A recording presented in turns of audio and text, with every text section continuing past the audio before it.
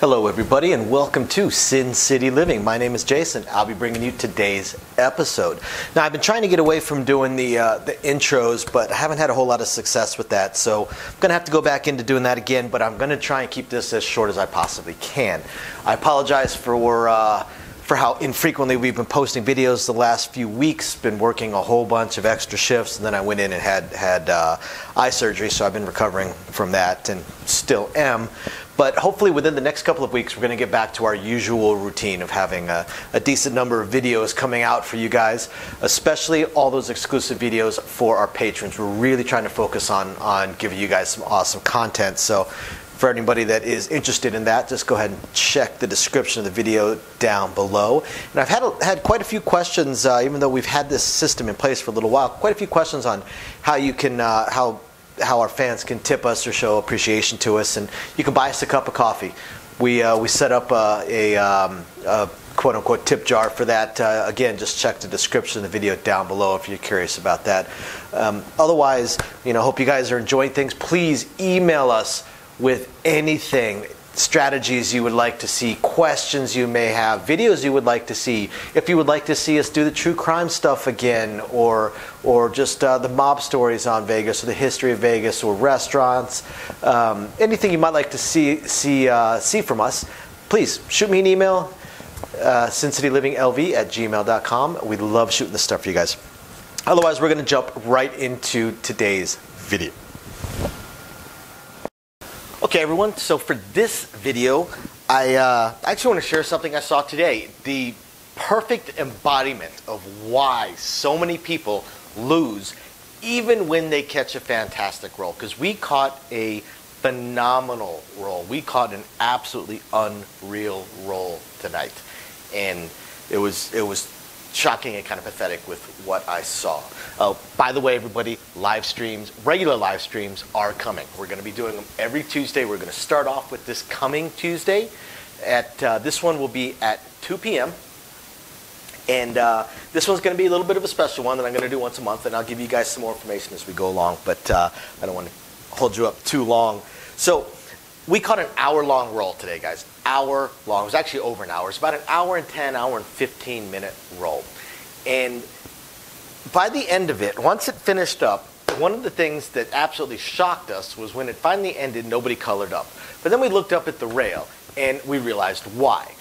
Most people didn't win enough. Most people, almost everybody at the table, caught a once-in-a-lifetime roll for some players, and didn't win enough to walk away. They won. They maybe doubled up their buy-in or less, maybe tripled up. A couple people that bought it for like $80 had maybe 230 in front of them.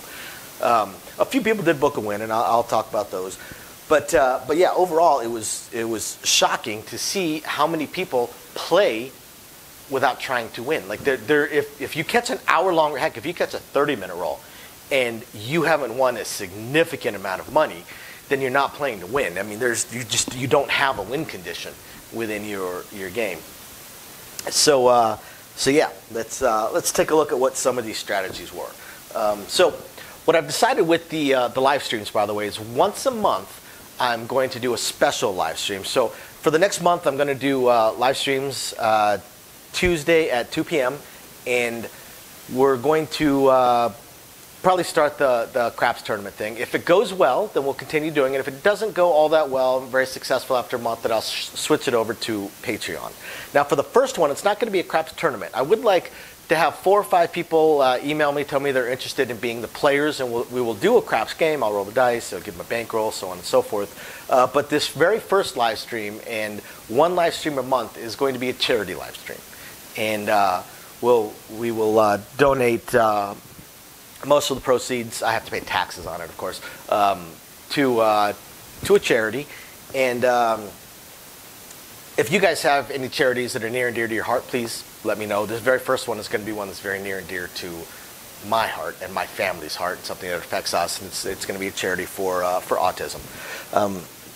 So yeah, this coming Tuesday, stay tuned, and please email me if you're interested in being one of the players. Now, let's look at some of the more successful ones, because like I said, 3 people did book wins. Now, I'm going to go in order of the smallest win to the largest win, and they colored up after a few more rolls. Like, some people, when they book a big win, will play through 2 or 3 more rolls, 2 or 3 more shooters, just to see if anybody else happens to shoot for 10 or 15 minutes. So you're not going to get 2 back-to-back hour-long rolls. It's just not going to happen. But if you can catch 4 or 5, 10, 15-minute rolls, you can also make quite a bit of money. So the player that booked the smallest win, they basically, the way they play, they tend to play with improper bets, and they were starting on the $15 level, and it didn't matter what the point was because they were placing the point either on the line or up here. And then they would press as they went. First thing they would do with the 6 and 8 is just fix it. So if something hit, they would collect the $2 and go up to 30.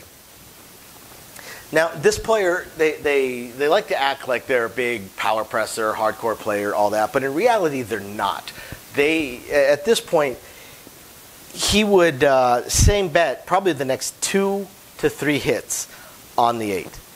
Same thing, if the 6 were to hit, he would collect the $2.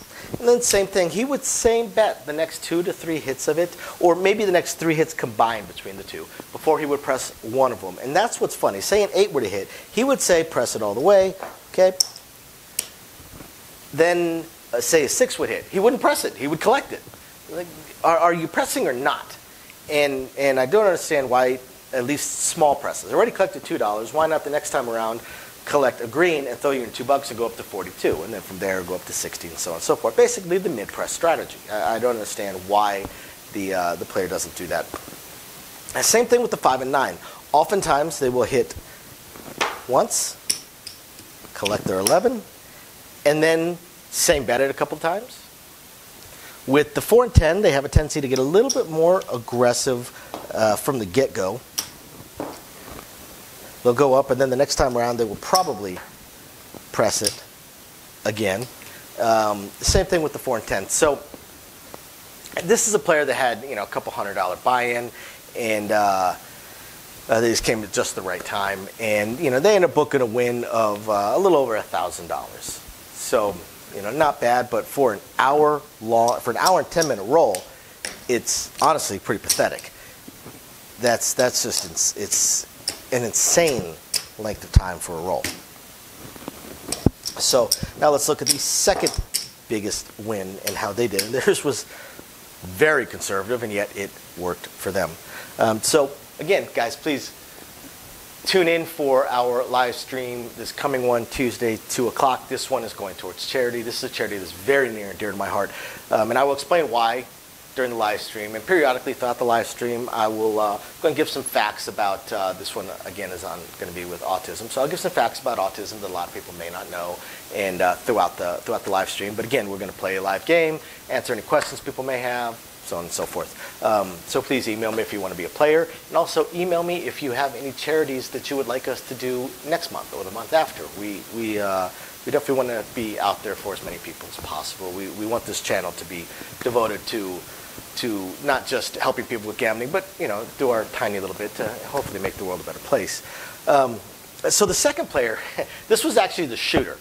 And the shooter had an interesting strategy because they tended to go across eventually. They would actually start out with maybe outside, especially if the point started out as a 5. Right? And then slowly after 7 or 8 misses on the 6 and 8, eventually they'd start placing them. And they'd end up with a cross, 130 or 135 across. And that's where they would stay. At the end of the roll, they were still sitting on 130, 135 across. Where they were making their money was they were basically doing, they started out with something like that, and then not too much odds, maybe 50 odds. Okay. Well, once they hit their first point, then after that, they would start doing something like maybe 50 odds with or $50 line bet with 150 odds. Then after they hit that point, then they started doing things like 75 with 200 odds. And then eventually, we're starting to look at stuff like this. Straight blacks with odds. And in an hour and 10-minute roll, you're going to hit a lot of points. You're absolutely going to hit a lot of points. So even though they were honestly making jack crap over here on the place bets, they probably made, for their place bets, they maybe made $500-600 off it, because most of these, again, not oh, I'm sorry, $1,500-1,600 or so. Excuse me, folks. I still got that little cold I caught. So they made a little bit off their place bets just by same betting, because they're catching $35 per, more on the 4 and 10. So figure every 20 hits is $700. My apologies to everybody for that. In combination with the cold I caught and the allergies and the wind lately. Man. So, this player made most of their money on the pass line. Again, they probably made $1,500-1,600 on their place bets, but their place bets, especially starting out at the green, man, they could have made thousands and thousands and thousands, but they made their money off the pass line. And with their accelerating pass line, the payouts started getting pretty good. I mean, you're talking $200 pass line with, say, $500 odds on a 4, and they're getting paid $1,200. It's not bad. A $100 pass line and $300 on, say, a 5, and they're getting paid $550. And this player definitely hit 8 or 9 points at least. So once it was all said and done, this player booked a win of probably, I was already off the table at this point when they finally colored up, but they booked a win of around $2,500 to $3,000 on probably a $500-600 buy-in. So yeah, they played differently, but it worked for them. Definitely played conservative. Now, the biggest win came from a player that started out also going across. Would always do the pass line with odds, but nothing super crazy, because he was like most of the major players, most serious players that are really trying to win money, and he's trying to make his money up here. And he's very aggressive at the lower end. He starts to get a little bit scared higher up, but he's very aggressive at the lower end, and he tends to funnel a little bit. Say a 5 hits. Well, if a 4 hits right there, he's going to take it all the way up. Let's go up to 40. Now let's say a 5 hits. If he's already pressed the 4, he may say put it all on the 4. He's definitely been known to do stuff like that. Now the next time a 5 hits, he'd go up to a quarter, and then either 35 or 50, but a lot of times 50. Now, if that 4 were to hit, he would throw in the vig for it. And since that gets paid 120, we'll pay 125 for 5. He tends to get very aggressive with the outside numbers at first. Now, once he gets around to about 150 or so, he's probably going to say bet the next hit of one of the two, especially if they're both up around that level. And he tends to power press, do a mixture of power press to mid press to power press to mid press. And but then he starts to get a little bit scared near the higher end. So about 30 minutes into the roll, he's got he's got thousands in his rail, a couple thousand in his rail. But at 30 minutes into the roll, he had this right here. He had a $750 4, and he had various other stuff. I think something very similar to this right here. So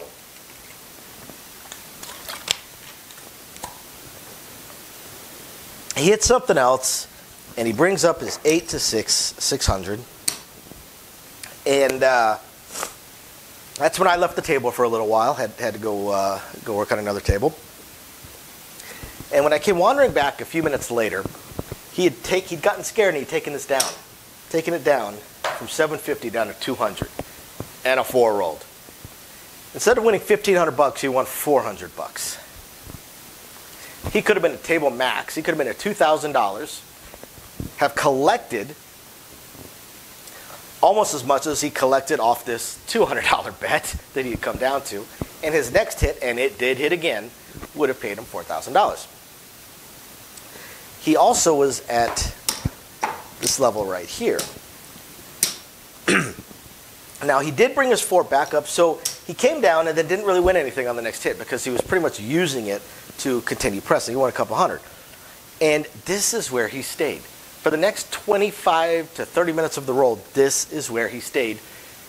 Along with that, every time, he's one of those superstitious players, so every time there's a stick change, he turns his bets off. Turns his bets off, so he missed out on somewhere in the realm of $3,000 or $4,000 on potential payouts by turning his bets off during stick changes, anytime the dice went off the table, anytime he just didn't like the roll. So now this player booked a win of about $8,000. They should have booked a win of around $20,000 if they hadn't gotten scared, turned the stuff off, come down. Now a hardcore mid-presser that transfers to a power press once they hit a certain level probably would have won on a roll like this around $30,000, $40,000. And other people, a power presser would have won $60,000, $70,000, $80,000. I've actually seen a power presser catch a very similar roll and win $70,000. Now here's the thing, we had 3 people that booked a win.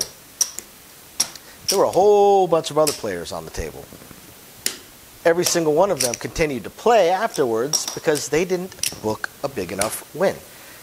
If an hour and 10, hour and 15 minute roll is not enough rolls of the dice and hits on all the numbers for them to book a win, I am very curious to what is enough for them to book a win. There was one kid that his entire strategy was about every 10th roll, he would do a $15 6 or 8. If it hit, he would take it down.